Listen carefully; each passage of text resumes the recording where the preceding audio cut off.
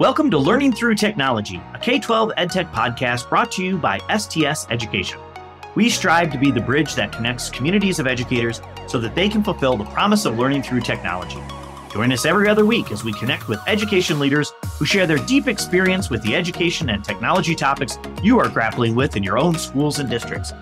Each interview is designed to bring you tangible ideas you can start using tomorrow.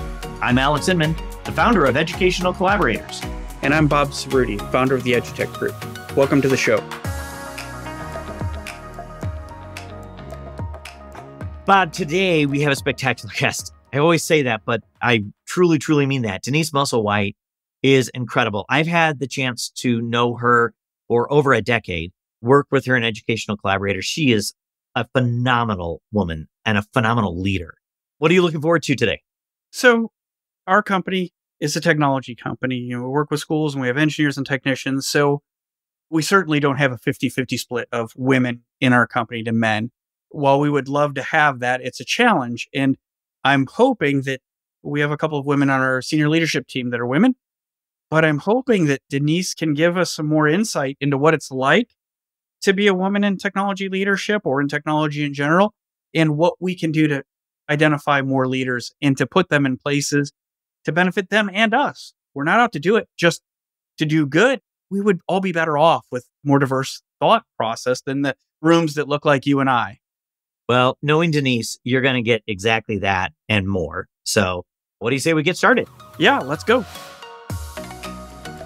Welcome, everybody. Today, we are honored to host Denise Acosta Musselwhite, a former CIO on a mission to liberate diverse tech professionals from the pressures of leadership.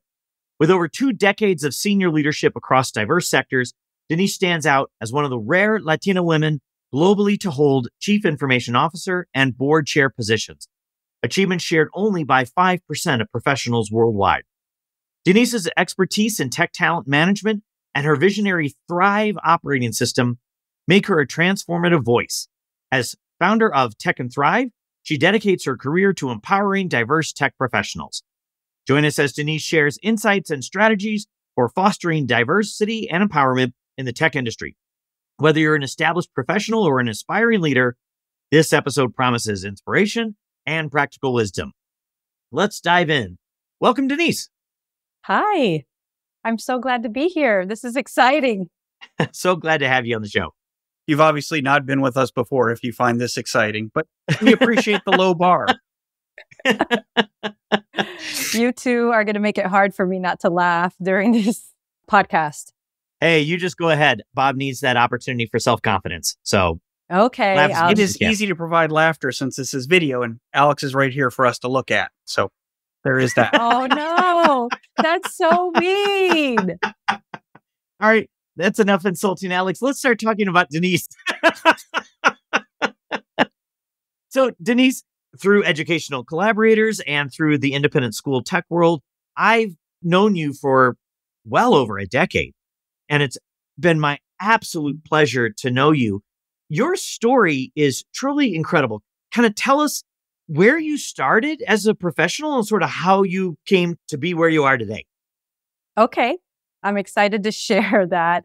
It's kind of an interesting story because most people don't realize that I am the daughter of Puerto Rican and Dominican parents who immigrated to the United States when they were themselves in high school. They moved to New York.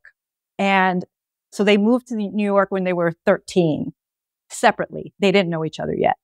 And about a decade later, they got married and they had their first child, which happened to be me.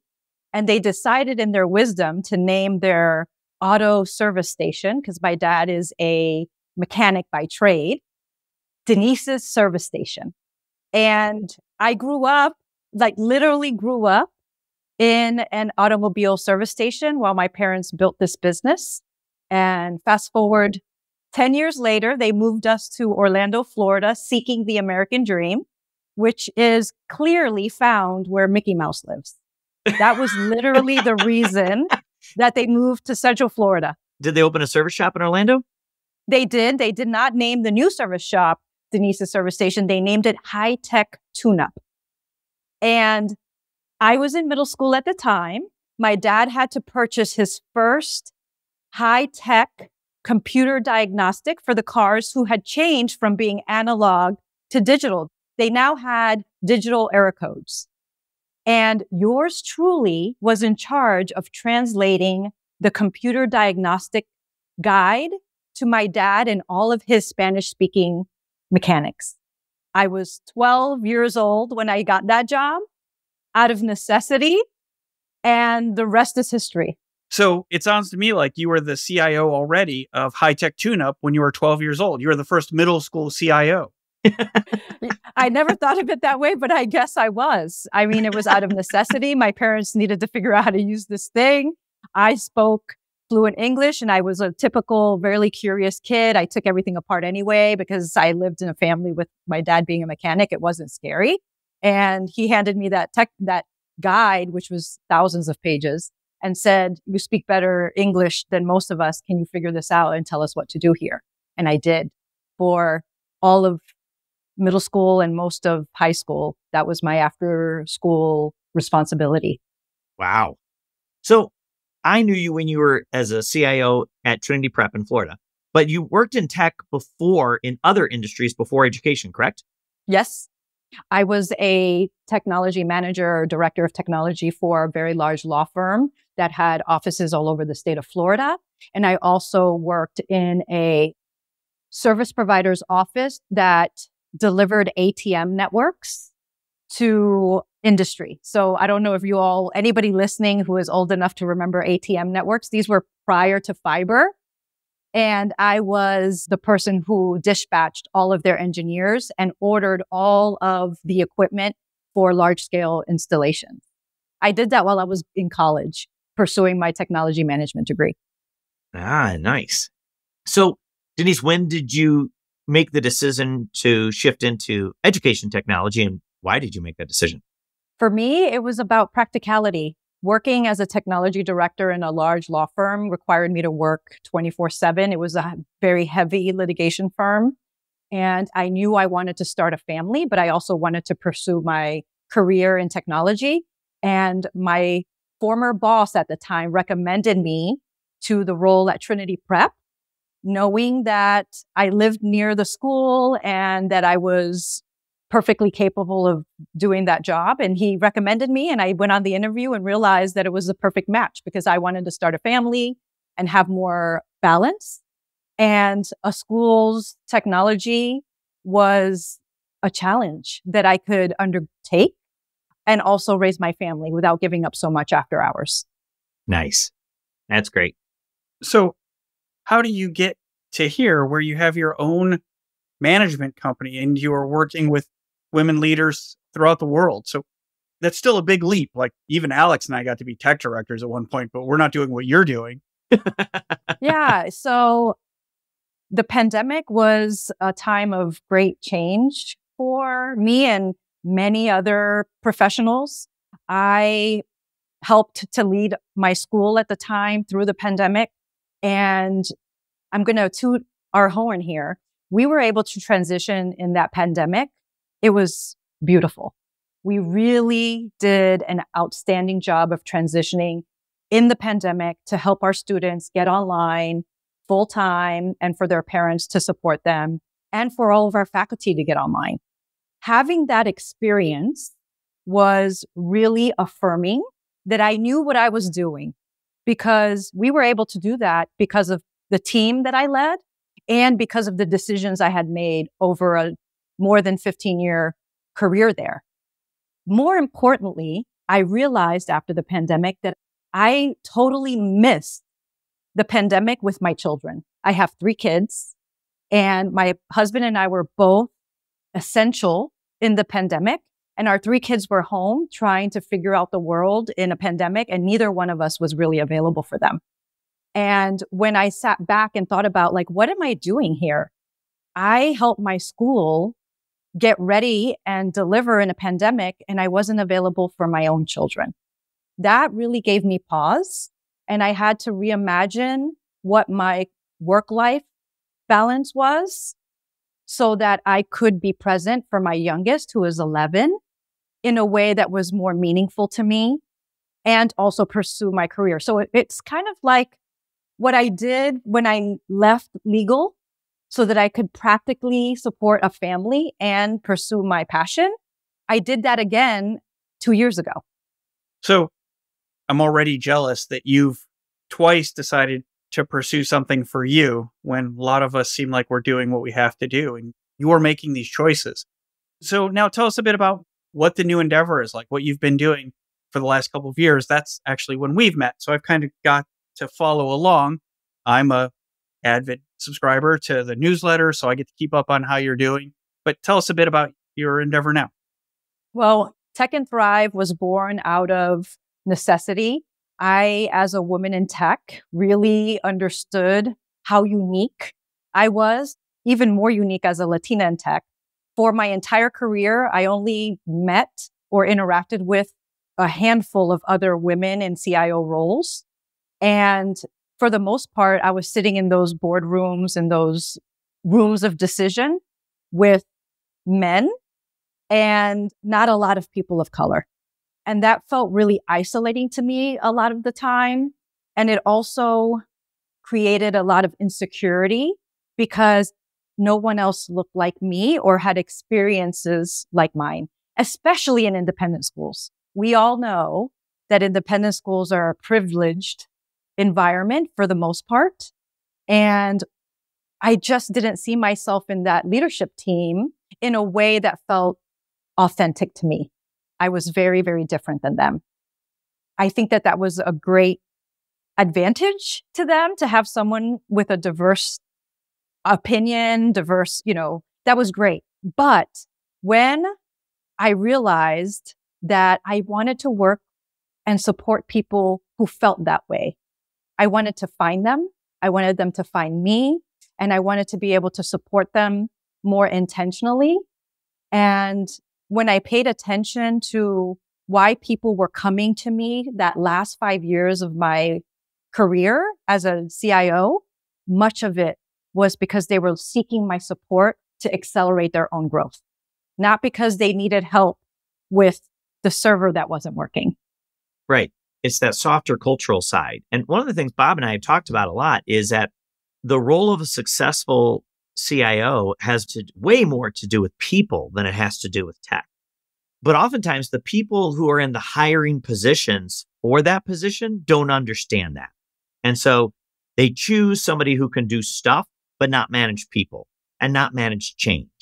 And I spent a good number of years in independent schools myself. I would venture to guess there are not many who were raised by immigrant auto mechanics. But think of the spectacular, I'm sure they didn't feel very spectacular at the time, but the challenges that your parents went through and that you guys went through and how that prepares you for an empathy, a level of empathy and understanding and support for others that some of your peers may not have. I just think it's awesome. I absolutely know that my parents created that environment for us of empathy. They also were incredibly clear that we were to be educated and successful. Like, I didn't get to choose not to be educated and successful. My parents said, that is what you have to do. This is why we're sacrificing for you. So I took that very seriously. And when I think about what you said about how schools and organizations hire technologists, they hire for technical skill. And when they offer them to professional development resources, the technologist and the organization is quick to say yes to more training on technical skill. But very limited resources go to developing their people management and leadership acumen. But they promote them out of individual contributor roles into leadership with no preparation whatsoever. And they have to look at what their organization has to offer as leaders to learn. There's nothing really helping them lean into their leadership. Yeah, absolutely. And it's why your organization is so valuable, so needed. I need to share a quick story though, Bob, because this is always a good personal interest side of this before we move on. I know. Wait. Is this a story about you or about Denise? Denise. Okay. You could go ahead. Your story time's over. I'm a little scared. I'm scared now. Okay. No, I had the pleasure of being present when Denise sort of officially launched to the independent school world her new company at the National Business Officers Association conference. And so it's a morning session, like 8 or 9 a.m. session, right? And so people are kind of dragging in, all a little bit foggy eyed still. And whoever was presenting next door to Denise was genius. They were serving mimosas at their session to attract people from the hallway. People are walking in the hallway and saying, well, I was going to go see Denise, but this one has mimosas. Denise goes into the room, meets the person, talks to them, gets friends with them in like 12 seconds flat, and then comes back with mimosas and encourages other people to go grab mimosas and come back to her session. So it's 9 a.m. I'm sitting in a room with a bunch of very, very happy people listening to Denise announce the value of her, of her organization. It was fascinating. Well, maybe it was fascinating because I got a mimosa out of the deal. You know what's even funnier about that is now having mimosas for the women in tech sessions that I do is like part of the script. Oh, that's awesome. So now I stole that idea and I bring mimosas, both alcoholic and non-alcoholic versions, to the talks that I do that are for women in tech and other people in tech who are interested to see me, hearing what I have to say. So now mimosas are like part of my like tagline.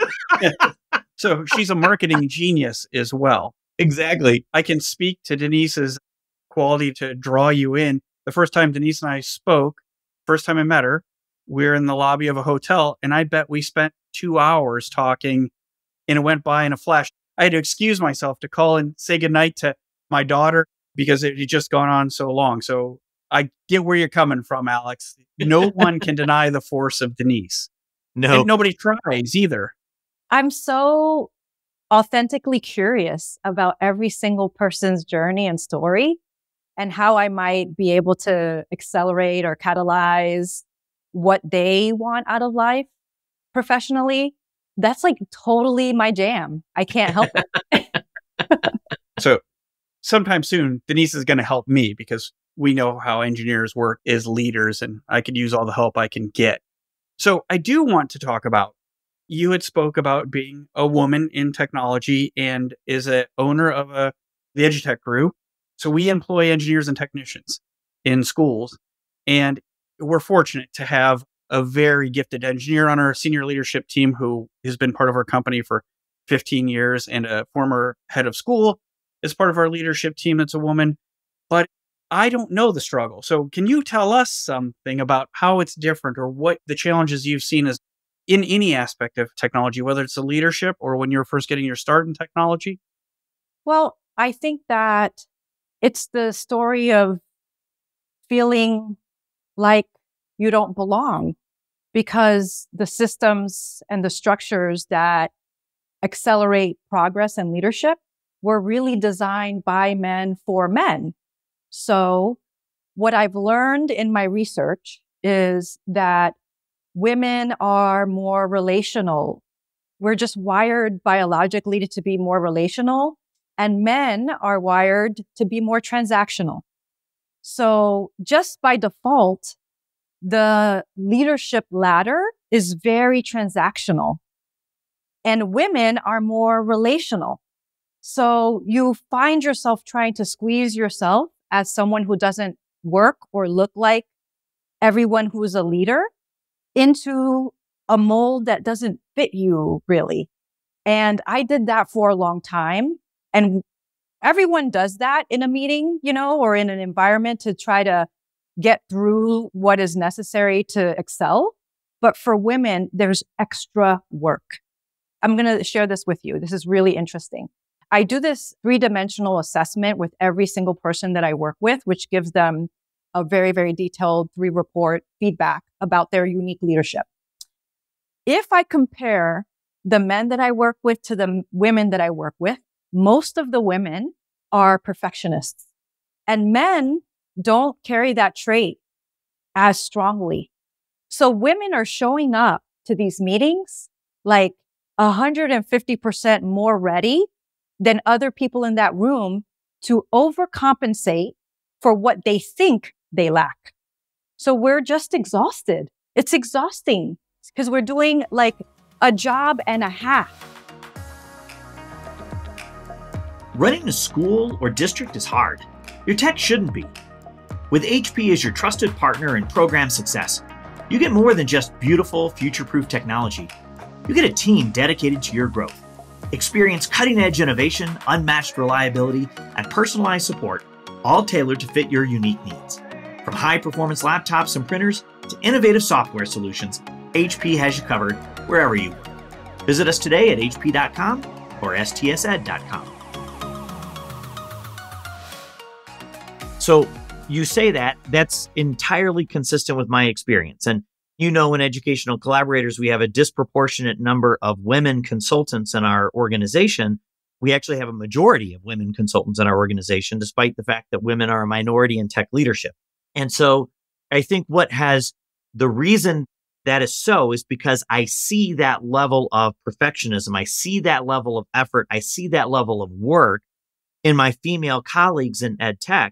And I want our clients to have that. And so I seek that. Am I being exploitive by seeking women to be our consultants because they work harder? Not if you pay them fairly. I pay them the same as men, and they usually get more work. So hopefully I'm good there. There you go. Yeah. I mean, they ultimately decide to partner with you because you are filling something important in their roles. And I opted to work with you, Alex, because I know that you are an authentic leader and because you are like a true ally to people and you lift people up authentically because of you're just a great partner. Well, thank you. It's really because I know that women in tech, because of that extra work that they have to do, that has just become part of their DNA as workers. And I know that you, Connie, Lindy, I know that these incredible women in our organization are going to bring that effort every time when they work with our clients. And I mean, as far as I'm concerned, it's a slam dunk, right? I think it is actually one of the most missed opportunities. Women in tech is a missed opportunity because of what you just described. I mean, I'm not surprised that your data shows that because it's entirely consistent with what I have experienced in my career. Bob, you have some women in your leadership team. We do, and we're fortunate to have them, as I said. But I think I just can't get over the fact that you said Alex is a good partner and leader. This is my struggle. He is. You set me up for the insult, but he is. He really is a really good partner at this. Don't tell anybody. Fortunately, nobody listens to this podcast, so nobody will ever know. He's also really, really fun. So fun-loving. Oh, well, I haven't seen that part yet, but I'll keep waiting on that. So I digressed so that I could compliment Alex. No more for you.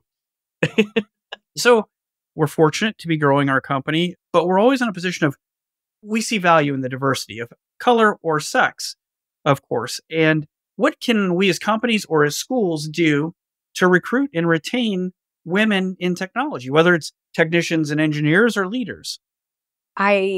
There's so much that is an opportunity. I actually created like a 10 steps to retain your tech leaders flyer or image, which I can share with your listeners. You can link that in the show notes. Representation is the top way, which is continuing to provide opportunities for people who exist in the organization currently to move up and to put them into a leadership path, even if you don't see them as ready yet, but to invest in them when they are individual contributors by providing them access to those soft skills that are so important. The other is this is something that I share with people I speak with. More often than not, our disposition is to wait for someone who you report to tell you whether you're good or not at what you do, and to give you specific examples of how you are a good leader or how you are a good whatever your role is.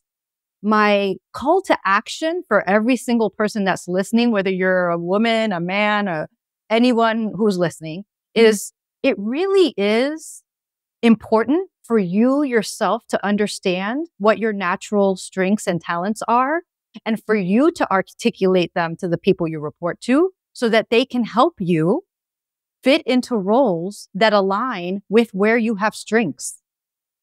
So I'm going to say that again. Don't wait for your evaluation and for someone else to describe for you why you're good at what you do. That's not going to accelerate progress for you. You really need to get real about what you're good at and pay attention to the evidence that you create in your role that you're good at that.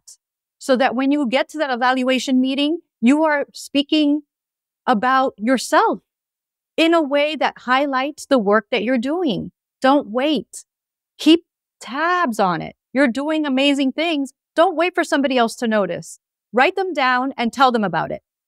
That's spectacular advice. And I think it actually addressed one of the challenges that I had in my head as Bob asked that question is, as I have offered positions, I haven't had as many women candidates as male candidates for various positions. And so I find myself doing some of that kind of for some of my candidates, not just my female candidates, right? But I try to also kind of draw those things out of the candidates. But I think that's incredible advice. And when women do that, they're also building their confidence when anyone does that. This is independent of just women. I think that women disproportionately don't do what you just advocated for. But when anybody does that, it increases their confidence and then hopefully helps them tell themselves, I can apply for that job. I'm qualified for that job, or I could be great at that job. Even if I'm not qualified for it yet today, I would be great for that job. And then when you find somebody like Bob, who's looking for people to add the value of their diverse experience and background, it's easier for him to find them when they sort of put that out there and say, hey, I would be great at that job. Well, great. Let me give you that opportunity. The other, I think, advice I can give to CEOs like Bob and to you, Alex, and to other people who are hiring and are wanting to see diversity in their candidate pool is to seek non-homogeneous places to go after those professionals. There are organizations like Latinos in Tech, Blacks in Tech, Asians in Tech, Women in Tech that you can go to specifically and share your roles with so that eyes get on those opportunities in a way that may not be part of your natural HR process, because you're typically connected. If you pay attention to who you're connected to, most of the people that you're connected to may look just like you. So then you're not going to get a lot of diversity. Well, actually, fortunately, most don't look like me, and this is just good for all of society. I 100% agree with Alex. Oh, no.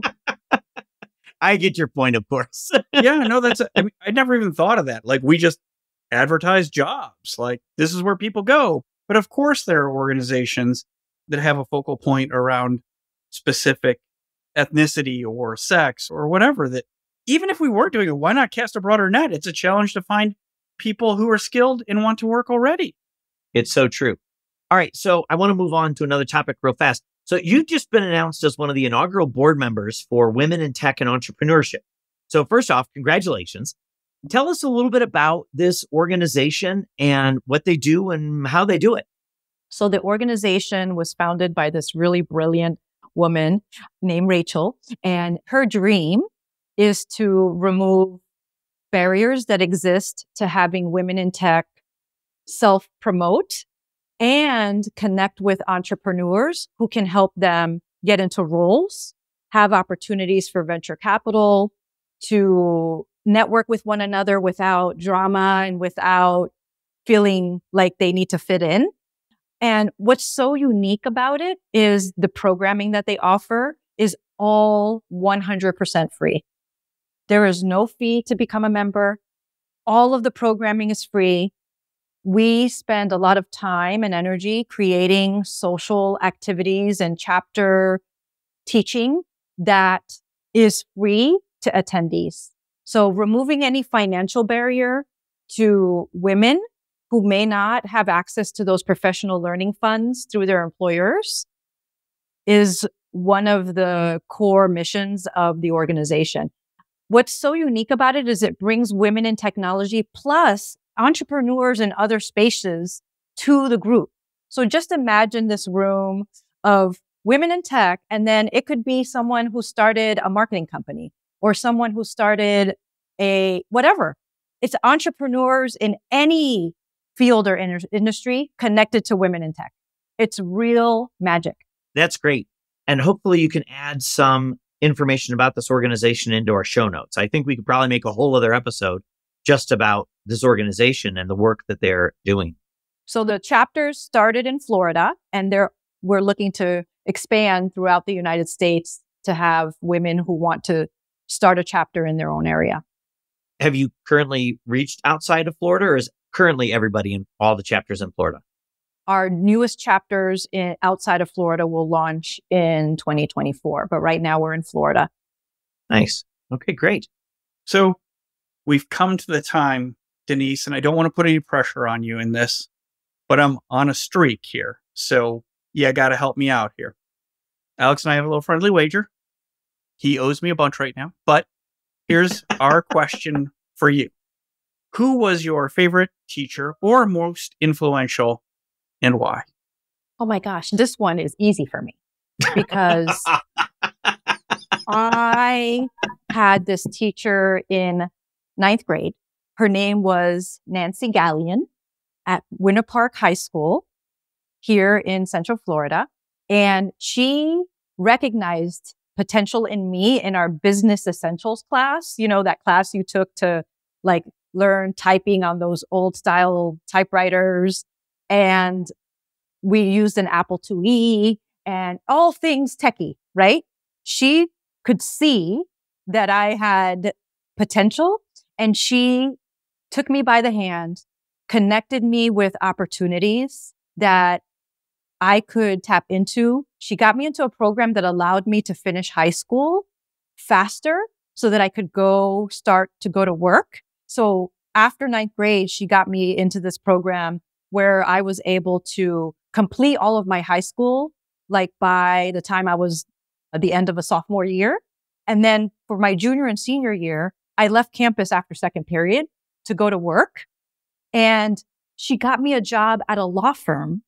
And my first job in that law firm when I was 15 years old, because I was 15 when I was a junior, okay? Because I was younger than everybody else, was to learn how to help that law firm back up all of their computers. They had this tape drive that they didn't know how to use. So I literally walked in and they said, do you think that you could help us when you get off school to back up all of the computers in this office with this thing? Here's the manual. Guess what I had already been doing in my dad's shop? I literally said, oh yeah, I can figure that out. Just give it to me and I'll do it tomorrow.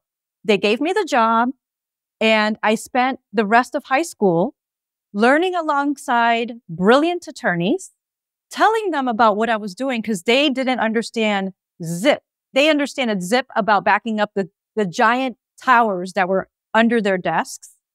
And whenever they deleted files, which happened all the time, they had to come to little 15-year-old me to recover them for them.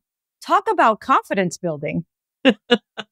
So first off, I would guess that your 9th grade teacher did not have any former 12-year-old CIOs in the class. So that was probably an advantage that you already had. And Bob has customers or people who are about to hire his company who don't even have backup as sophisticated as what you were doing back then. 100% true there. Yep. Well, in addition to coaching people on leadership, I am a great partner to non-technical CEOs because I can advise them on what they should be paying attention to while I coach them with regard to technology. So if we have any non-technical CEOs out there, I'm the best coach for you because I can keep your technology house in order while also coaching you in your executive development. It's like getting a twofer. Yeah. But yeah, so Nancy Gallion, if you're listening, I want to thank you personally. I wrote her a letter many, many years ago, but I don't know where she is. I've tried to find her. She did me a solid by helping me get into that program. I think the program was called DECA, DECA at the time.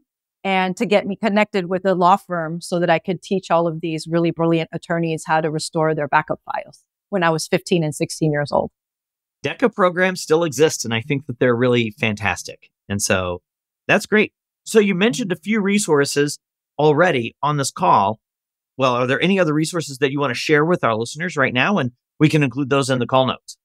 Yeah. So I don't know when this podcast is going to air, but in early March, I am going to offer a Women in Tech group cohort for a small group of women to go through the Thrive operating system that I created.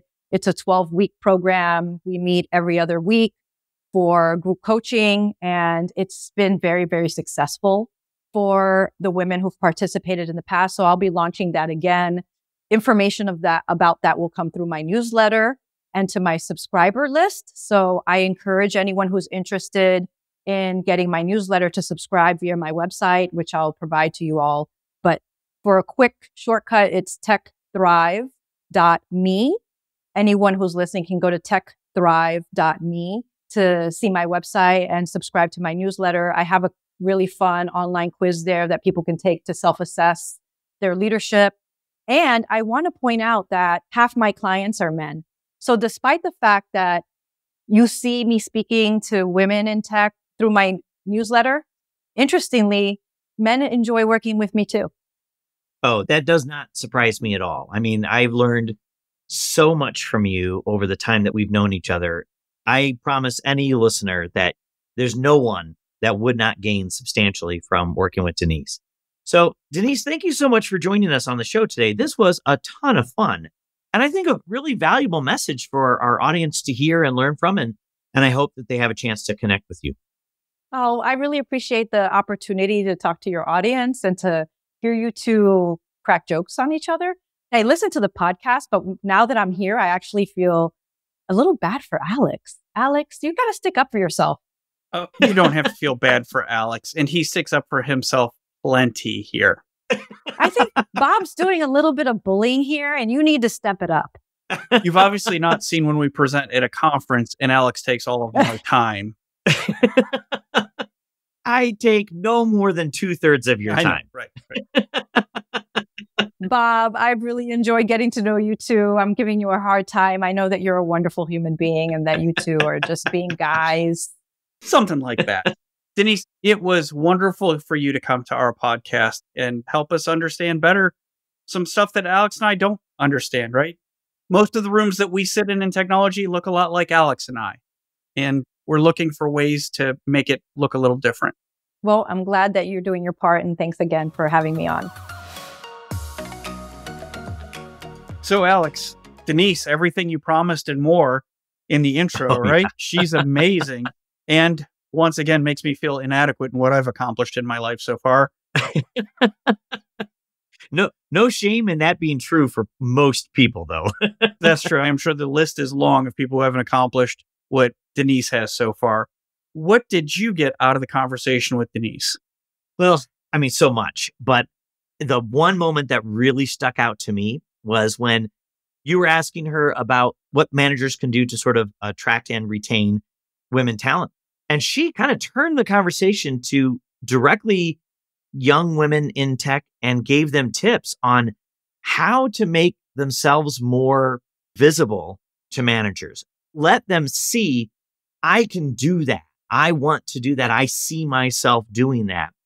And though I think that that is spectacular advice for young people, I think the thing that we can gain from that as managers, Bob, is if we just create space for them to do that and then listen, then I think it would have just those two small things would have an enormous impact on the number and role of women in the tech industry.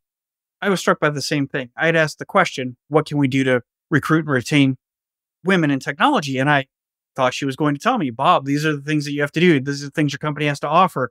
This is how you have to approach or work with women. And instead, she said, women, this is what you have to do to look out for yourself. And she said she works with men as well. And isn't that advice great for men too? Now, maybe you and I are biased to see what a man is accomplishing more than a woman, and we try to fight that. And that's why we have people like Denise on our show. But to that point, though, it's great advice for a man in the world too. If you're trying to move ahead, your resume, your work is your biggest voice. And then advocating for yourself is the best you can do. Yeah. I mean, we brought her on to speak about women in technology leadership, but what she really just speaks of is just good leadership. And we all can grow from that. Well, another great guest, another great show, another person to humble us. So, Bob, until next time. See you next time, Alex. Learning Through Technology, a K-12 EdTech podcast, is brought to you by STS Education, a Pacific OneSource company. To learn more about how educators can leverage technology to drive successful educational outcomes, check us out at www.stsed.com. Connect with us by searching for Learning Through Technology in Apple Podcasts, Spotify, Google, or anywhere else podcasts are found. And click subscribe so you don't miss an episode. On behalf of the team at STS Education, thanks for joining us.